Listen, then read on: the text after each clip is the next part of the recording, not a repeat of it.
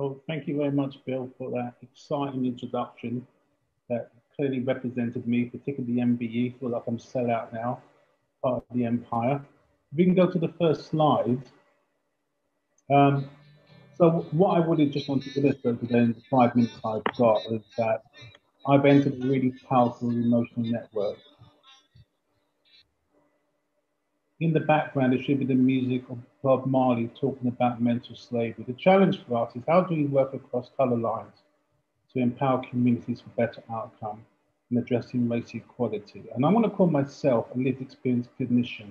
I don't see myself as a survivor. I change people's cognitive processes for better outcomes. And that's where we come through this second person activism. Can I go to the next slide, please? And so one of the things that we have in a challenge is how do we address what the past has informed what we do now? And we call this the pre-production stage, where a particular type of philosophy and psychiatry emerges that demonizes heritage of Black people. And in this, we've got pictures of Cartwright, Fanon, Du Bois. And what we're trying to say is our ultimate challenge is how can we work together across these historic lines for better outcome for psychiatry, science, research, and particularly those people most affected in the mental health system. Next slide, please.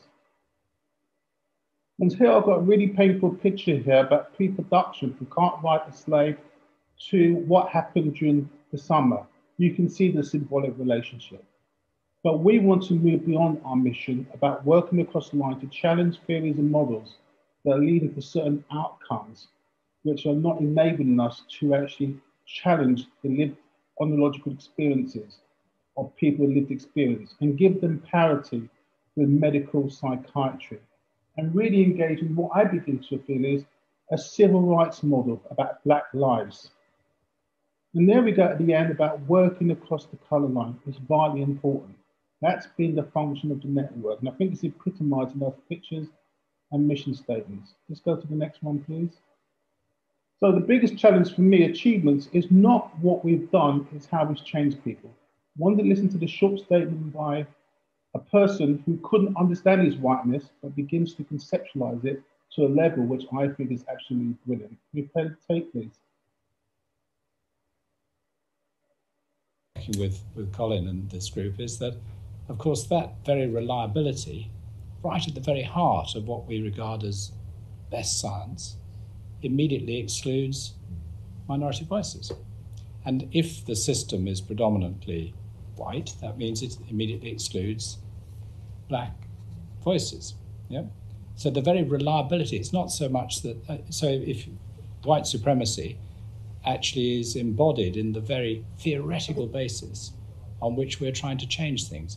Now, I hasten to add, the reason why I hang in with this group and working with Colin despite my ignorance and continuing difficulty of understanding what it's all about is because I think what Colin's brought to this whole discussion is something really quite novel. It is about inside, outside, and it's captured for me in the phrase getting beyond the colour bar.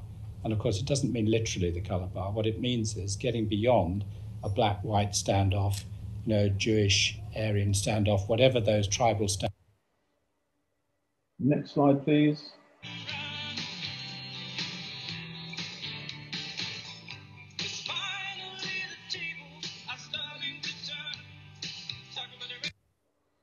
Music's epitomising is this a revolution? So the future for the network is impact, changing people's lives, ensuring releasing people of colour that are imprisoned.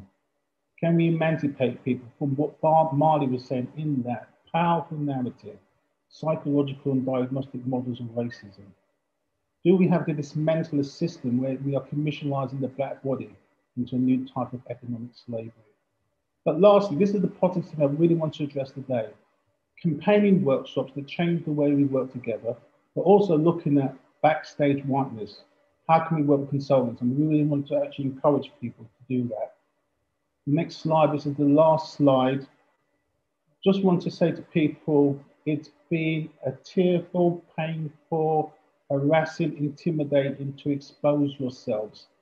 And through that exposure, you find out who you really are in addressing race equality. beyond the values, beyond the title, beyond the clinical title. This is crucial. I hope you've enjoyed it. That's the end of my presentation.